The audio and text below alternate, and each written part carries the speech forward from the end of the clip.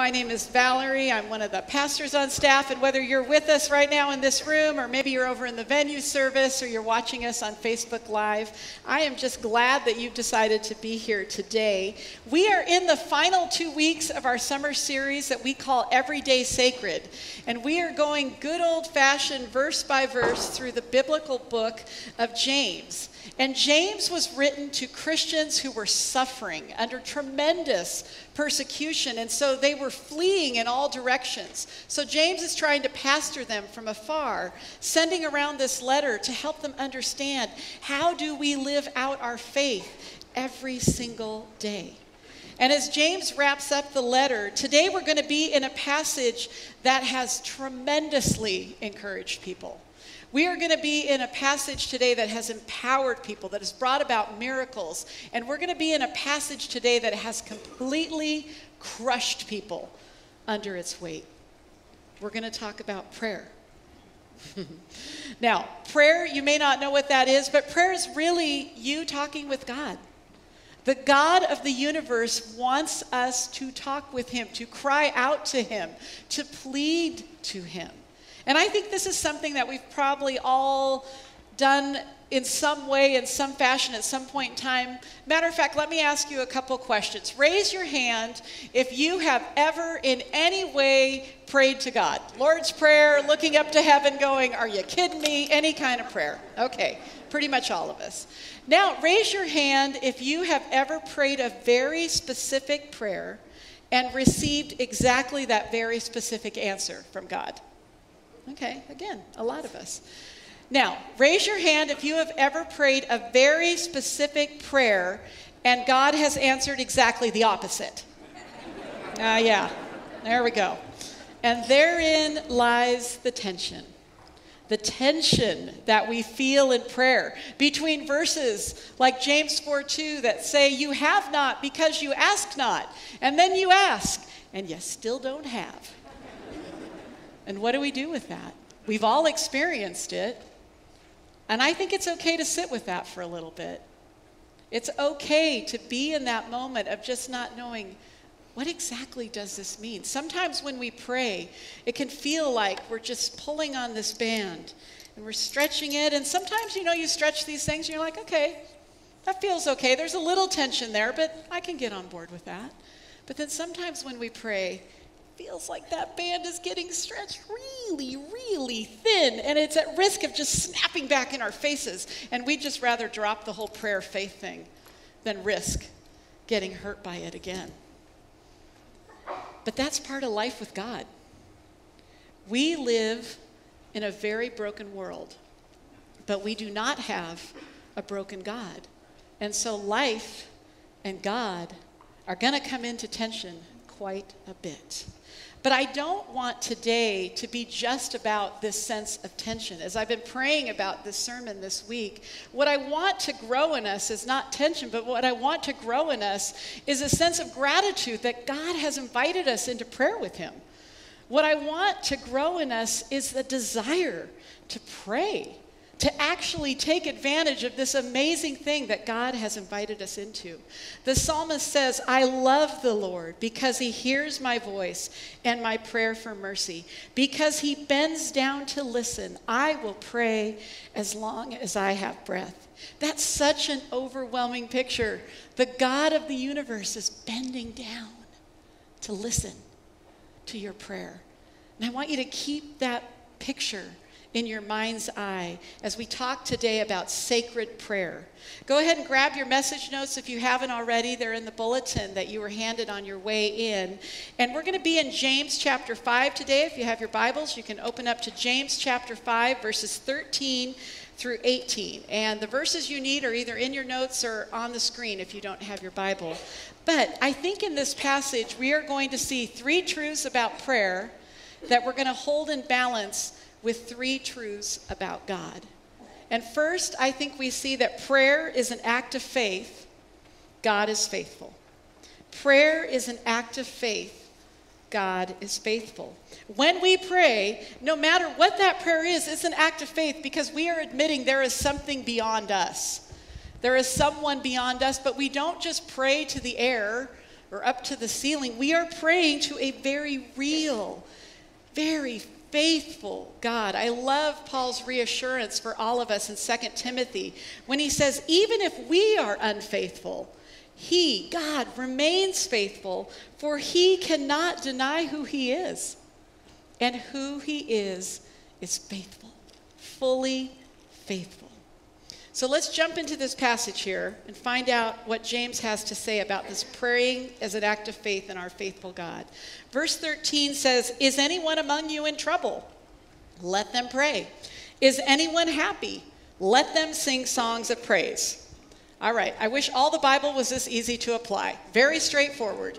If you are in trouble, if you even sense trouble, pray. There's no threshold here. And don't forget to praise God. There is a sacrifice in singing praise to God, and we are reminded of God's faithfulness. And then James goes on and he offers instruction for people who are sick. He says, is anyone among you sick? Let them call the elders of the church to pray over them and anoint them with oil in the name of the Lord. Okay, what is this about? What kind of ritual is this anoint with oil? Before we get into that, I want to talk about the word sick, because this word has actually had quite an evolution in the English language, because nowadays, somebody who is much younger and much cooler than I am, when they say the word sick, it actually means something's good. No. All right, but in the original Greek that this was written in, it had several meanings. It often did mean that somebody was just literally physically sick or physically weak. When you read the Gospels and all the healings that Jesus did, that's the word that's used there, physical illness. The Apostle Paul, however, tended to use this word to mean spiritual sickness or spiritual weakness. And James doesn't really specify here which he is referring to. And I think in context, you actually can see both. So maybe James was just covering all his bases. I don't know. But he says, no matter what the sickness is, that we are to call the elders of the church to pray and anoint them with oil.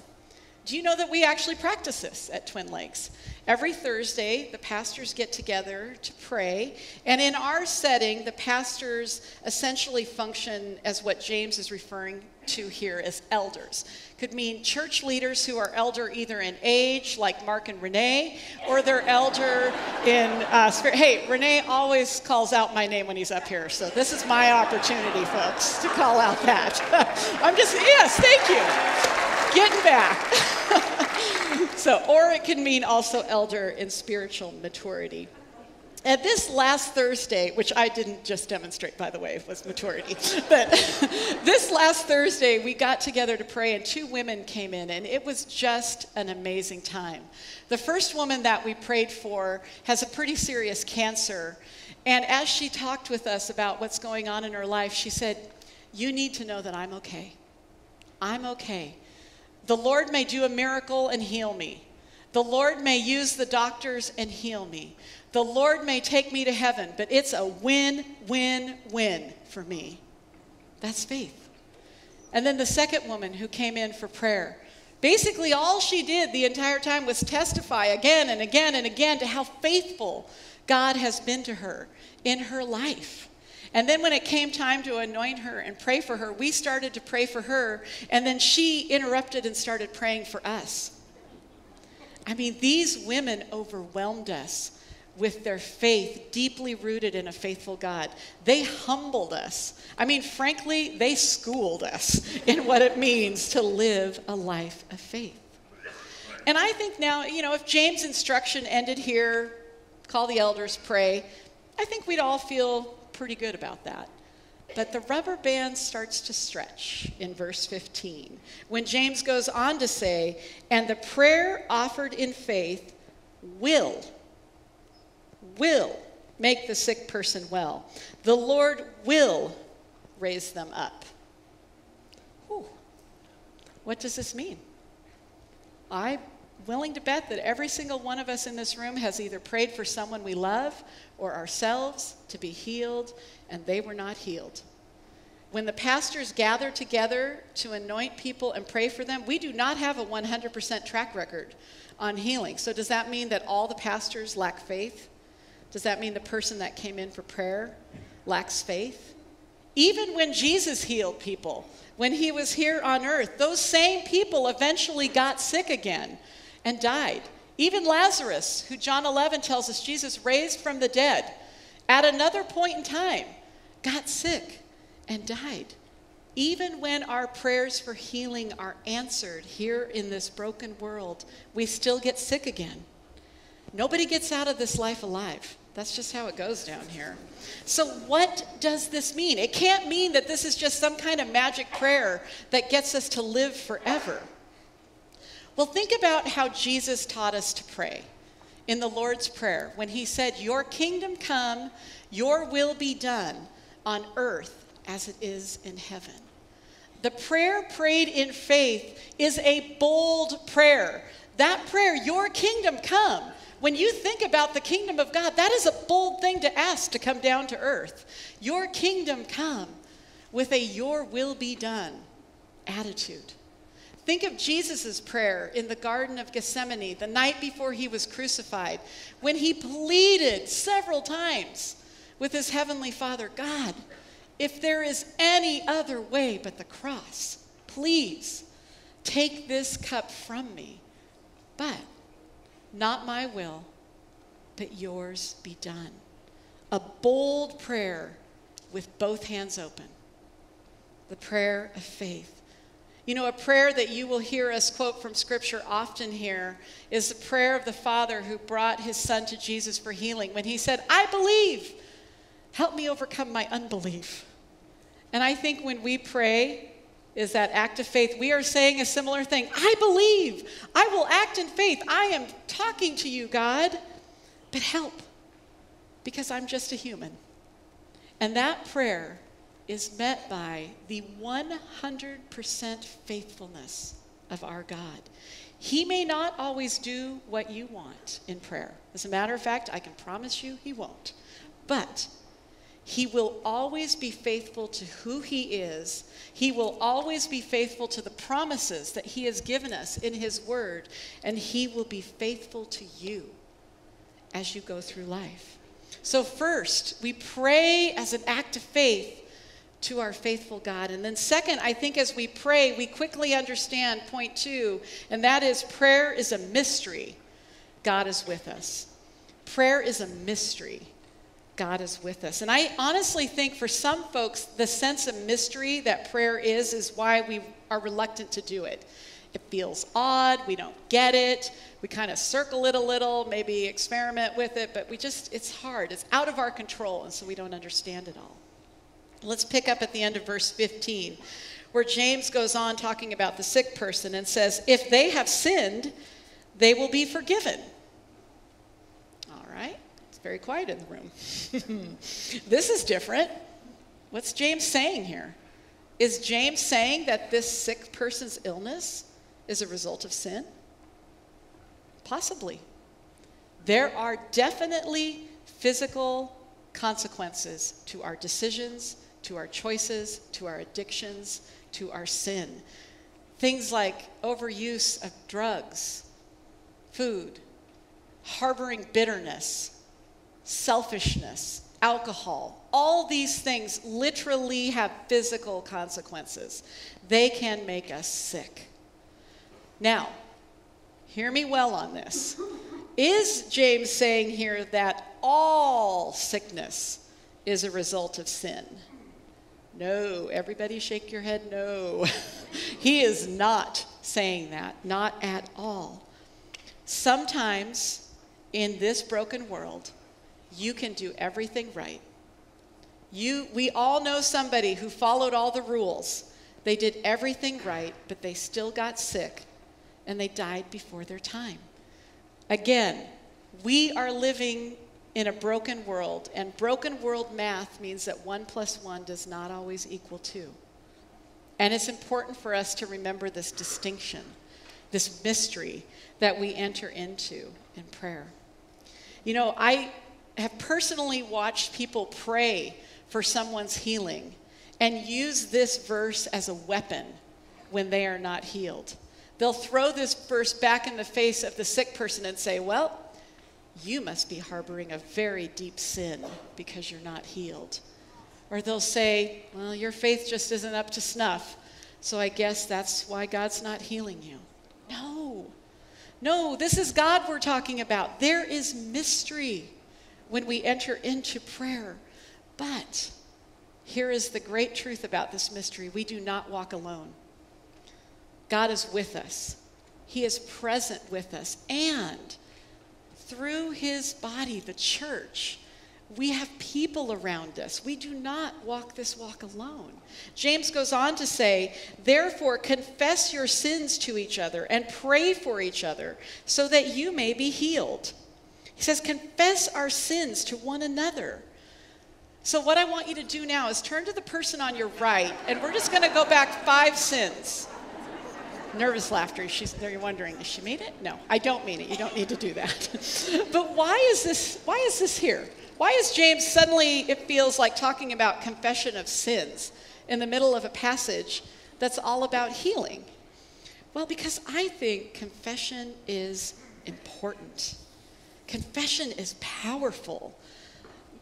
Confession allows us to get out of our system some of that poison that we're holding in. I think it's important that we confess our sins to God.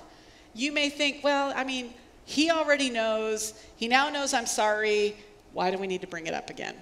But there's power in out loud saying, God, I have sinned. I'm sorry. Help me. Healing happens in that moment. And you know what? There is power in talking to the people around us that God has provided for us and saying, I'm struggling. I need help. Here's what I have been struggling with. That is how we start the process of healing, not only within ourselves, but in our relationships. When we're sick, physically or spiritually, our temptation is we want to isolate. We don't want anybody to know. When we're sick, we just want to pull the covers over our head. But what we need is community. We need that community of knowing God is with us. We need the community of faith that God has put around us. This is why we have an entire department at our church, the care department, devoted to coming alongside people when they are sick and when they are suffering. We have recovery groups. We have small groups because we want you to not isolate, but to come together and be reminded you're not alone, and to be reminded that also God is with you. One of my favorite verses about the mystery of prayer and God's presence is found in Romans 8, when the Apostle Paul says, in the same way the Spirit helps us in our weakness. By the way, the word weakness there is the same word that James uses for sickness, back in James 5. We do not know what we ought to pray for, but the Spirit himself intercedes, acts on our behalf, for us through wordless groans. And he who searches our hearts knows the mind of the Spirit, because the Spirit intercedes for God's people in accordance with the will of God. Okay, there's a lot of words in there, a lot of the word Spirit. What is happening here? Well, let me explain it this way. Do you ever feel like your prayers look like this? You just don't know. It just feels like you start with Jesus, you end with amen, and in the middle you just don't know. Well, what this verse is telling us is that when our prayers look like that, when we do not know what to say, God, who by his Spirit indwells us and is with us, unjumbles the letters. Unjumbles all the letters. And the bonus is he always prays in accordance with God's will. That prayer of faith that we talked about, God's will, the Spirit always prays that way on our behalf. You know, I have a theory and a practice, and here's my theory. That is, if you have to drive anywhere in this town and you can drive by the ocean, drive by the ocean. You will be in traffic. I know Mark shares this theory with me. You will be in traffic no matter what. So you might as well drive by the ocean and see it. How many of you share this theory with me? All right, you are all the people blocking me at the stop signs. All of you folks right there. Now, when I drive by the ocean, especially on my way to church, in the summertime especially, sometimes this is my view that I see. I see nothing. I can't see the ocean. I can't see the beach. I can't see anything. But you know what? I don't panic because I know the ocean's still there. And I think sometimes the mystery of prayer feels like this picture. We can't tell up from down. We're not sure what's going on. Are our words going anywhere? But don't panic. God's still there. He is still with you in this deep mystery. And then as James wraps up this teaching on prayer, I think the third thing that we hold in balance is that we see that prayer is powerful, God is good. Prayer is powerful, God is good. James goes on and says the prayer of a righteous person is powerful and effective. And it kind of feels to me initially like after all this talk about prayer and getting us all excited, this is the fine print. You must be righteous to participate. We're like, wait, this isn't fair. How can I be righteous? How can I be godly? Well, two things. First of all, I think James anticipates we're going to go down that road because he jumps right in to an illustration from the life of Elijah. And he goes on and he says, Elijah, this famous Jewish prophet, was a human being, even as we are. And when Elijah prayed earnestly, and you can read this story in 1 Kings chapter 17 and 18, when he prayed earnestly, the weather was used to call the people of Israel away from idols and back to God. Elijah prayed with great prayer, but James says he was someone just like us. And when you read his story, you realize he struggled. He had a lot of struggles that we have, anger, depression, bitterness, all those things. But he prayed with great prayer, and God moved. And when it comes to righteousness, I think the second piece of good news that we should know, even though it's not in James, is that because of what Jesus Christ did for us on the cross, forgiving all our sins, we have been declared righteous by God. The book of Romans tells us this again and again. So you are, in Christ, the righteous person who can pray powerful and effective prayers. But it doesn't always feel that way. That tension exists again. That band stretches. You think, God, I did all the things. I'm praying in faith. I'm praying powerfully with great prayer. I promise, God. And the band stretches, and we don't get the answer we want. And it's in that moment, and this is a hard moment, but it's in that moment that what we have to go back to and rest on is the truth that God is good. And I have said that truth through tears. I have said that truth through gritted teeth. I have said that truth in a variety of ways, but it is still true.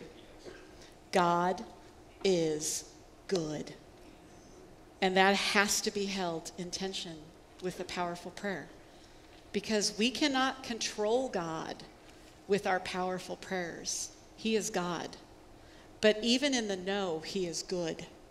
He is very good. There's a song we sing sometimes here, and there's a bridge in that song that says, you're never going to let me down.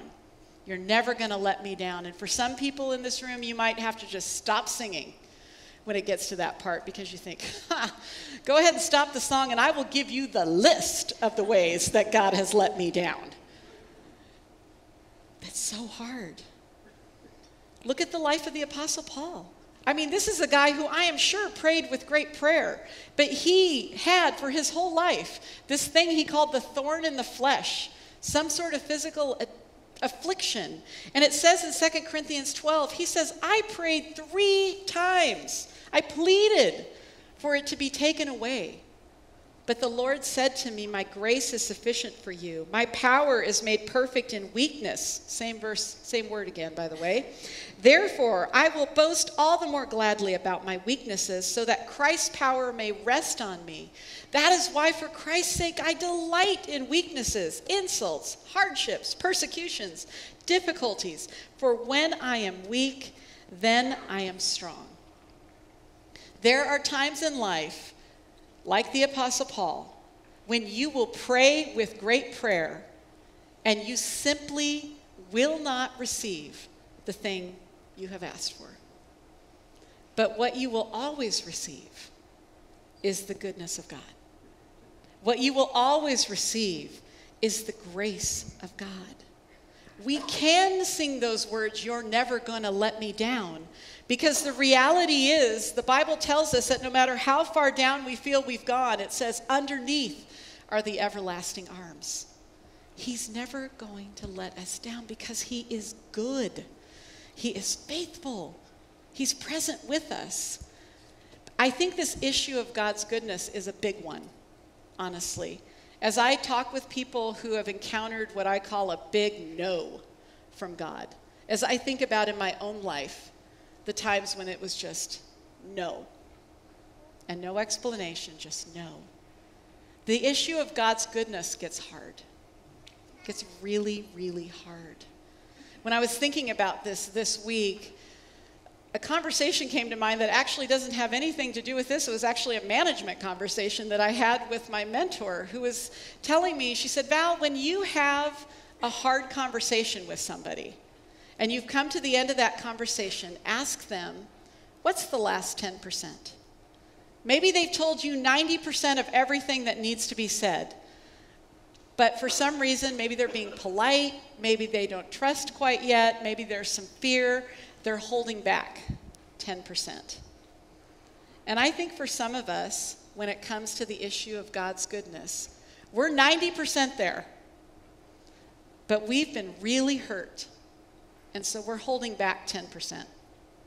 We're here, we're worshiping, we're helping, we're serving, but we're holding back 10% because we're just not sure, is God really good?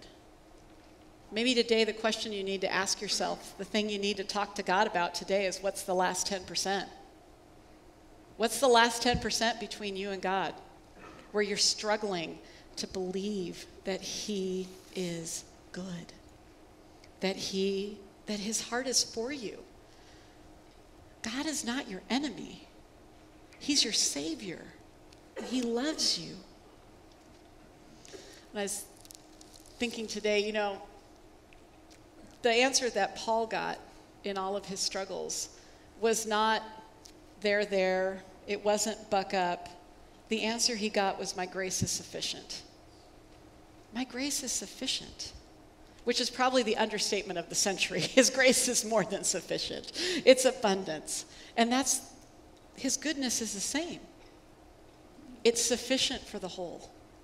We're sometimes afraid, what if I let go? What if I let go of this last 10%? Will it be enough? Yes, God will be enough.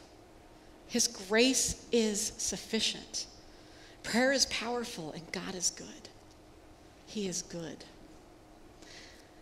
As we wrap up today, I want to share with you something that I often do actually at the end of memorial services. That's a room where there's a lot of people in there, and they're typically wondering, is God faithful?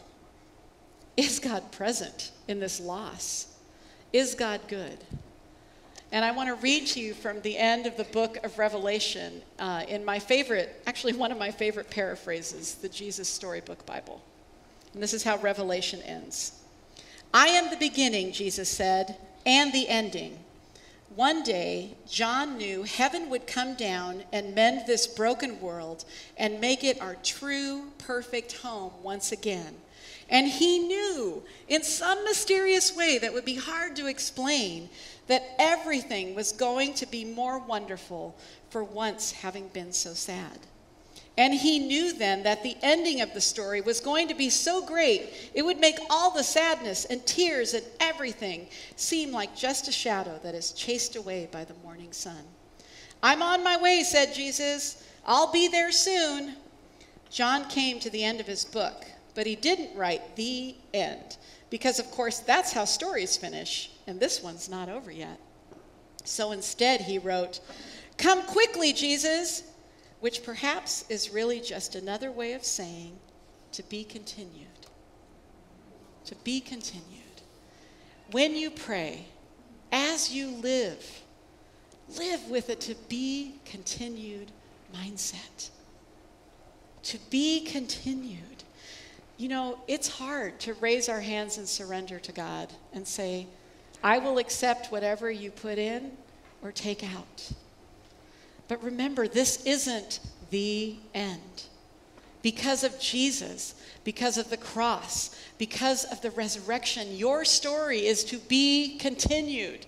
My story is to be continued. The story of your loved one is to be continued by our faithful, present, and good Savior. Let's pray.